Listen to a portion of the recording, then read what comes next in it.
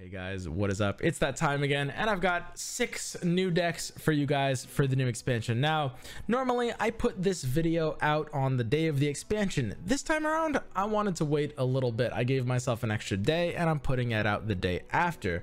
The reason being is that I often do these videos, because like usually it's the day one, it's the expansion hype, right? You guys always want decks on day one, and I get that. And a lot of the times I do these like Theorycraft decks. I spend a lot of time making sure they're as good as I can be, but Theorycraft can only go so far, right? And I do want these decks to be as good as possible, so I decided, even though it's probably a little bit worse for like the viewership of the video, I wanted to wait an extra day just to make sure that these decks could be play tested, decks that I had a lot of time to kind of like mess around and work with and make sure were as good as possible for you guys. Across these decks in this video, we're using all 4 of the new champions in the expansion, so we're gonna go ahead and get into it. If you want to try out any of the decks or look at the deck codes from this video, then I'm putting the link or links in the in the pinned comment, not the description. No, the pinned comment. Go to the pinned comment. You can find the decks. It's updated version. I make sure to update my decks, so it's probably going to be a couple cards different in this video, even by the time you look at it now. Check the updated versions where you can import the decks in the pinned comment. All right, let's get into it.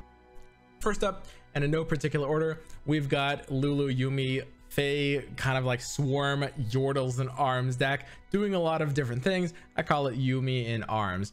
And this is a deck that I built with Kuvira on the first day of the expansion. Basically, the idea of this deck is pretty simple. We're actually combining the 2 most powerful regions in the game, Vandal City and Demacia. We're combining a lot of the independently most powerful cards and concepts in the game. The new cards, Petricite Broadwing, super powerful. You guys are going to be seeing this card in basically every Demacia deck for a while.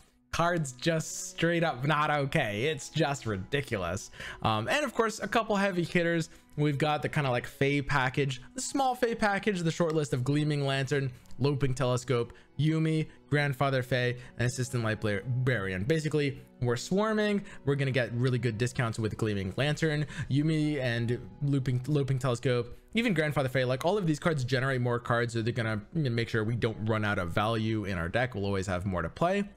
And Yordles in Arms is of course an incredibly powerful finisher. There are currently, I've seen about a dozen different Yordles in Arms decks already, and it's just on the first day. And I can guarantee you guys there will be multiple Yordles. Yeah, Yordle.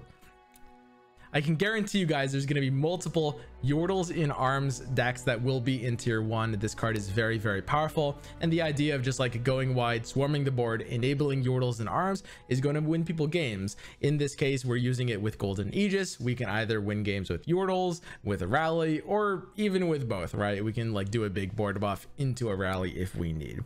But it's a very super straightforward deck, very easy to play, and Yuumi is actually a really good role in this deck because she makes sure you never run out of steam. A lot of these decks lose to a lot of like beefy board-based decks that can sometimes just like outvalue you and trade you with 2 big units. Yuumi does a really good job of making sure we're able to outgrind those decks because she keeps hitting the board, and she never dies, right? When they kill your unit, she goes back to hand, you play her again. She's like a recurring buff. All right, next up, we've got Galio Soraka. All right, I'm gonna have to move so that you guys can see the cards. This is actually a deck that's not made by me. Normally, I show you guys off my own decks. This one was made by Grandpa Roji, and it actually is able to use Soraka with Galio pretty well, surprisingly. In particular, the one thing that sets this deck apart from a lot of other Galio Sorakas is specifically Gifts from Beyond in this version. This card, pulling Crescendum, is a really good way to take out the Petricite Broadwing from your deck, and Petricite Broadwing is so important to be able to cheat out. That's one of the things Targon can do. Of course, Crescendum giving us access to pull out a 2-cost follower from our deck, and having access to Petricite Broadwing in every single game is super powerful, because if you've played against these kinds of decks before where you just need to keep your unit's health high with cards like Zenith Blade, cards like Astral Protection, keep a single thing, keep it alive, and make sure you're stomping over the game, then making sure you draw it every game is super important. Of course, like all Galio decks, we are going to be running the early package of, Durand Protege. Petricite Hound is actually, it's not in every Galio deck, but it's pretty common in especially these early days ones, and it's a good way of just having more formidable. So it's basically a full formidable deck, and because we're running Zenith Blade, we can even run Mountain Drake too. Effectively, the deck is really simple. It's as formidable as you get. Give your units as much health as humanly possible, give them overwhelm with Zenith Blade, and make those overwhelm formidable units dunk on the opponent's nexus. You have a excuse me, I have a bit of a cough. You have a lot of ways of being able to do this, but this way is unique in that we have Soraka, which is really cool. It's nice to see Soraka being able to finally do something outside of Tahm Kench. I don't know if this will stay. There's currently tons and tons of different Galio lists being experimented with as well. I can also guarantee you guys there will be at least some tier 1 Galio deck, because Galio as well as Petricite Broadwing are insanely powerful cards, and this is just one way of using them. The third deck we've got, hey look, it's Papercraft Fizz. I'm gonna move back to my corner here. All right, Papercraft Fizz. So for those of you guys who might not have seen this deck from the YouTube video that I put out playing an early version of this concept against Grappler, this is basically an OTK deck. We are killing the opponent very, very quickly with a combo kill, usually with a big elusive Fizz or Overwhelm. The crux of this deck is Papercraft Dragon. This card is absolutely ludicrous. 5 mana, give a unit +2/+2, and double attack is ridiculous, and it is by far the best attach card. Now, the thing about Papercraft Dragon that makes it so powerful is just the way the attach keyword works. It's undisruptible because it's a unit. If the opponent silences or transforms via like mini morph your main unit that Papercraft Dragon is attached to, Papercraft Dragon will still be providing that unit +2/+2 and double attack even through silence or transform. And of course, this deck has access to a lot of ways for Papercraft Dragon to be able to close games. We can put it on our Fizz, which can't be targeted by non-burst spells because Fizz will disjoint anything that's non-burst. We can put Blade of the Exile on Fizz. We can use Blade of the Exile from Riven on Riven. We can use Blade of the Exile with our Papercraft Dragon, but lastly, we also have the Assistant Librarian. Now, this is a card that we also saw in the sort of like Fae Demacia deck earlier. Assistant Librarian is absolutely insane in this deck because we have so many ways of being able to trigger the Fated keyword in this deck. So Assistant Librarian is going to get big. Overwhelm will allow her to strike Nexus. She's an amazing target for the early Riven Blade Fragments. Now, if you're a Riven connoisseur like I am, and I've played a lot of Riven decks, you'll know how common it is at the early turns of the game. You kind of just need to dump out the Blade Fragments before you're getting the Blade of the Exile. The first couple of Blade Fragments, like the Quick Attack one and the Overwhelm one, are often not doing anything at all. You just have to waste the mana somewhere along the way just to be able to get to the Blade of the Exile. Well, because Assistant Librarian has faded, suddenly you're actually able to use those for +1/+1 grants, which is super insane. So yeah, Assistant Librarian, absolutely insane in this deck. This, I think, is going to be a very powerful deck. It's a just super fast kill combo, and it is dangerously hard to shut down. I mean, not only is Fizz basically immune to any non-burst spell, but if I'm, you know, whatever unit I'm buffing, let's say a Papercraft Dragon that unit, and the opponent mini morphs my attack when I go through, you know, I'll probably have like 20 attack and Overwhelm by that point. They mini morph me, right? Well, my unit's now a 5/5 double attack. It's a mini T, right? Because it's a 3/3, but it still has Papercraft Dragon attached to it. So it's a 5/5 double attack, and then I just might it, so they're just dead. Like, even if they mini morph me or hush me, they're just dead. If they use a non-burst spell, then my Fizz will stop it from happening. And of course, we've got a couple copies of Friendship, so that even if we don't draw Fizz or Scholarly Climber, we'll be able to give Spell Shields to our unit, or Barrier if we need it. Basically, this deck is a little sickening. I've refined it quite a bit actually since I showed it to you guys before. You might notice the Yordle Squires in here, which I think will make it all the more disgusting. And I look forward to playing this deck actually all day on stream today. If you happen to be watching this video on the day I go live, if you check out twitch.tv/swimstream, where I stream every day there, you know, if you want to watch some gameplay, you can check out. I'm probably playing this deck literally right now, maybe. Next, we've got Galio Gnar here, a little bit different. Now, this is the second deck that's not actually made by me. This was, I think it was a concept originally messed around with by Prodigy, and then Cephalopod took it and like messed around with it a little bit. And I actually haven't made any changes with it, which is pretty rare for me. Normally, like when I look at versions of decks, I'll at least like change some things. This I actually like off the bat. It's got pretty solid ratioing. You know, obviously comes down to like what the meta is going to end up, we'll have to see. But I'm a very big fan of where this list is at. Again, it's using a lot of the Demacia tools. We've seen Galio, we've seen Petricite Broadwing, extremely powerful cards, and the two best new champions, Galio as well as Gnar. So this is a powerhouse of a deck. Freljord is kind of like back in full fashion out of nowhere, because suddenly the idea of Troll Chant is really, really good. Freljord got some new tools in the form of Vulpine Wanderer, Gnar, a couple of their new cards. I mean, this deck is using the Merkwolf Shaman as well as the Mammoth Shaman, and some other decks are able to use the Tusk thing very well. Is it Tusk Shaman? The Overwhelm, the 2-mana 3/2 Overwhelm. I can never remember that card's name, but it doesn't really work in this kind of deck. Either way, Freljord is actually surprisingly on right now, and people are using Freljord with Formidable as well. This is kind of the other way to run Galio. You can either run it with Targon or with Freljord, and this build is actually surprisingly solid. So what does this build do? Basically, it's just a standard Galio build. Instead of trying to, you know, kill the opponent really fast with like a cheesy Zenith Blade combo off of having a really high health unit, this deck mostly just slows down, tries to play for board value, and just makes sure it sets up for the Galio turn. This is kind of more of a Galio deck rather than like a Petricite Broadwing deck. I mean, in all honesty, the other Galio deck we saw before, the Soraka one, is pretty much just like as Petricite Broadwing deck. I mean, it was tutoring them out of the deck and just buffing them and keeping them alive and just overwhelming. This one is an actual honest to god Galio deck. You're just slow playing the board, keeping your units alive. It's a basic mid-range strategy until Galio comes down to finish the game, which you're usually relying on with this deck because we're not really putting on a lot of pressure without him, but the Galio rally is super, super big here.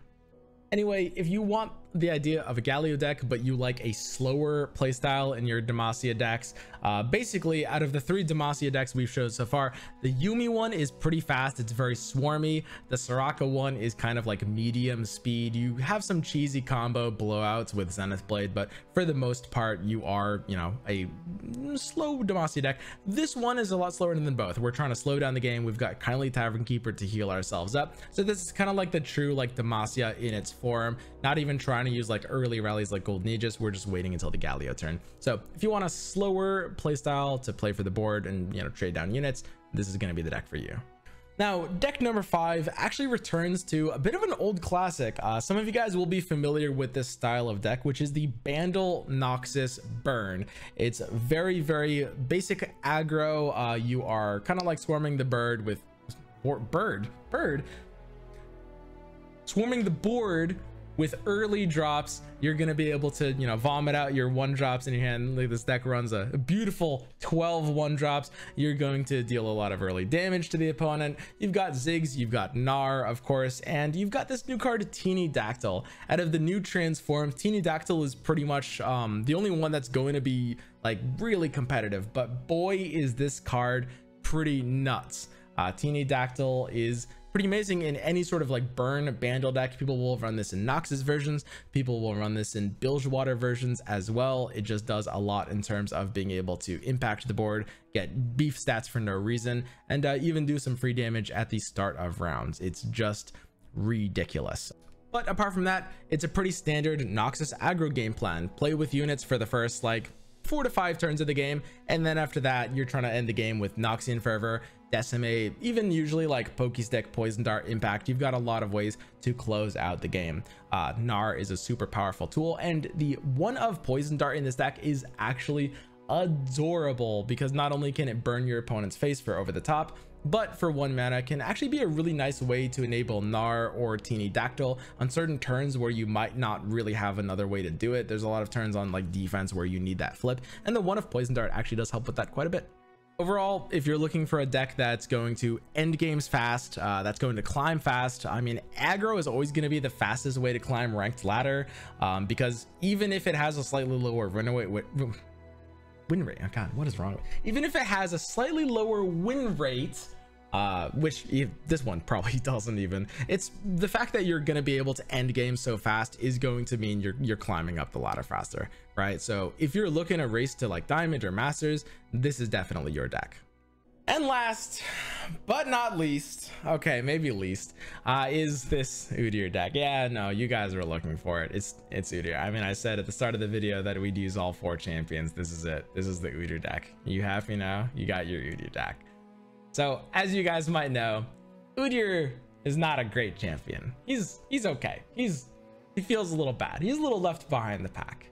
But this is actually a deck that's able to use him quite well. If you watched my stream yesterday, you might have seen me build around with this deck, because I actually played this pretty much all day yesterday. Actually, this was originally a concept by Kuvira. We toyed around with it, ended up changing a lot of cards, but the idea of Udyr in Shurima actually works really well, and I think it's easily the best way to use Udyr to the most of his capabilities. This deck fits the playstyle that is Udyr very well. Now, as you can probably infer from my tone and my setup, this is definitely the weakest of the 6 decks. If you're looking for ranked ladder wins, pick one of the other 5 ones. Honestly, any of them, they're all good. This deck is not bad. I had a lot of fun playing it with it yesterday. It leads to some very long and very interesting games if that's your play style. Basically, the idea behind this deck is it is a very kind of slow mid-range attrition deck, and we are keeping our units alive with a lot of cheap combat tricks. We've got Troll Chant, we've got Elixir of Iron, we've got, of course, even like Quicksand, and we are using strike keywords off of Udyr, off of Aquarian Bruiser, and we're making sure that we're keeping our units alive with the combat tricks. Our units, off of staying alive and striking, are making sure we're drawing more cards, which of course is kind of the downside of using these cheap combat tricks. You're not usually allowed to because you run out of steam. And of course, all the while, our Akshan's Palace is triggering, our Vakwaran Vagabond's Palace is triggering. This deck flips through Palace progress like nobody's business. So, of course, it's a deck that does use Udyr, but at its forefront, this is an Akshan deck. That's the way to think about this, right? You are flipping Akshan and his Palace stuff very quickly and very consistently, and that's kind of where a lot of the value of this deck comes from. So, for the most part, it's a value streaming deck. You've got a lot of classic streaming combos like Treasure Seekers, Waking Sands into some Vulnerable from Merciless Hunter. There's a lot of things that this deck does. Now, of course, Udyr himself is not the linchpin of this deck, but one of the value engines. If you keep him alive, he comes out on turn 5, pretty comparable to Vakwaran Bruiser. He has less health, but he gives bigger payoff whenever he strikes. He's getting, a more valuable card than the Payday. It's a little bit more expensive, but that's totally fine. And basically the idea behind this deck is it's going to be vulnerable to early pressure, which is why it's going to be a little bit awkward on ladder, but it will do very well into any deck that isn't trying to rush you down, right? You're good against a lot of like slower decks, like Swain decks or like control decks. If you play those matchups well, you should actually basically always win with this, which is why, and I know this is going to sound weird, but this kind of build I actually expect to do pretty well in tournaments. I would actually be surprised if in the next 2 seasonals we didn't see some versions of this kind of concept in the top 32 of those seasonals, right? Which sounds weird because I just called this deck kind of weak. It's not really going to do well in ladder, but for Runeterra tournaments, you want a different approach to the idea of like tournament deck building, and a lot of decks like this that have unique matchup tables, unique champion combinations, and unique targets that they're able to do well while also in an environment where there's less aggro, there's less rush down, will actually do pretty well. I've said this before, and like every time I say this, you guys are always like, T-Swim, you just said it was a bad deck. What do you mean it's gonna be good in tournaments? I said the same exact thing about Talia Thralls. That was the last time I said it, and I'll keep saying it again. Yeah, this kind of build will actually make sense in some specific tournament lineups. Won't be everyone, but that's okay. But I'm super glad Udyr at least has a bit of a home, despite not being a great card. He fits into this kind of deck really well. Of course, you're never leveling him up though. Don't even try. I played this deck literally like 6 hours yesterday, and apart from like leveling on the kill attack, he never leveled once. Don't even bother. His level up doesn't even do anything.